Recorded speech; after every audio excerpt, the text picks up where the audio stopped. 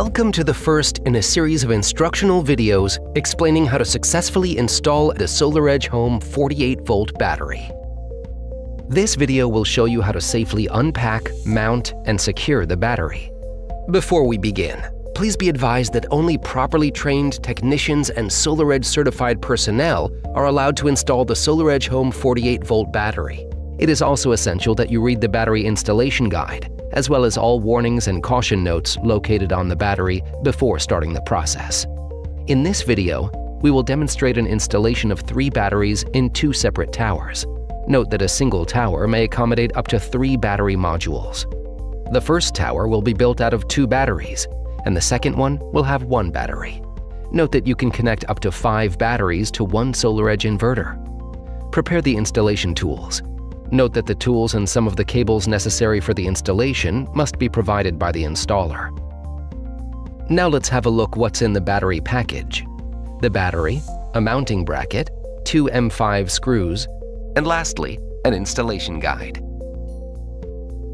Also, please note additional cables and accessories should be ordered separately from SolarEdge, according to the amount of batteries you'd wish to install. We're now ready to start.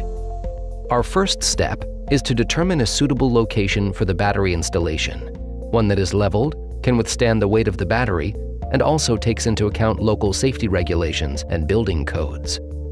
Please be advised that it is better to place the battery close to the inverter and at a distance in which the connecting DC cables are no longer than 5 meters. The SolarEdge Home battery is both indoor and outdoor rated. If installed outdoors, we advise keeping it away from direct sunlight and extreme temperatures and weather conditions. Also, note the required clearance between the battery and other objects on the wall.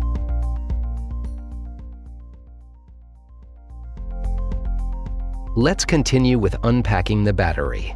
Place the battery packaging in a convenient location.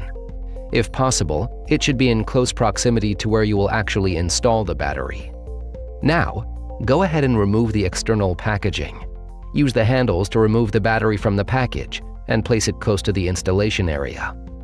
Then, take the wall mounting bracket and supplied screws out of the box. SolarEdge recommends installing the battery on a floor stand. Open the floor stand kit and place it close to the wall. Level the floor stand by adjusting the 4 legs. Use the pliers to hold the nut of each of the floor stand legs while turning the screw with a flat screwdriver. Once finished, turn the nut in order to close it and strengthen it with the pliers. Now place the battery on the leveled floor stand. Attach the vertical side of the wall mount against the wall and mark the drilling holes. Then move it away from the wall. Next, drill the holes and insert the wall plugs. Go ahead and secure the bracket to the wall. Then, tighten the 2 screws between the wall and the mount bracket and the 2 screws mounted to the battery. For smoother cabling wiring, make sure to secure the wall bracket using the front edge of the oval holes. Now, remove the second battery from the package and place it on top of the battery you've mounted. Repeat the same mounting steps as for the first battery. The same goes for the third battery in a tower. Please note that the maximum allowed number of batteries in a tower is 3. Once finished, don't attach the tower cover on the top of the tower yet. Let's move on to the second tower.